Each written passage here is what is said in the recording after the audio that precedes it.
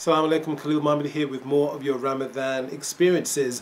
Did you know that there are other people besides Muslims fasting at the moment? Some of them are fasting in solidarity with us. And I have found a wonderful lady from New York. She's a Hebrew.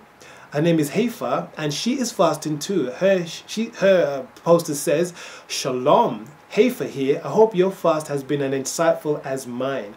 I fast to lose the bonds of wickedness, gain insight, wisdom and knowledge from the Most High. The benefits of the fast are, I have gained wisdom, peace and direction for my life. Most importantly, I have gained access to my Creator. Shalom. So thank you very much, Haifa.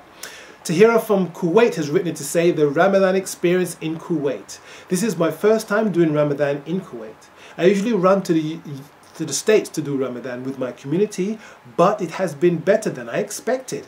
I enjoy the peaceful tranquility that being in a Muslim country can offer. Yes, I've fasted in a Muslim country, so I can definitely appreciate that. It's especially nice to hear the Taraweeh prayers around the country throughout the different masjids.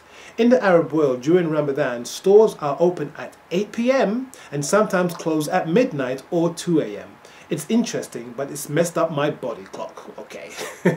Sobia Rana from Nottingham in the UK has written to say, Ramadan has been a spiritually uplifting time, an opportunity to share messages of love, peace, happiness with friends, family and social media, to engage people in Ramadan discussions, events, projects and posts.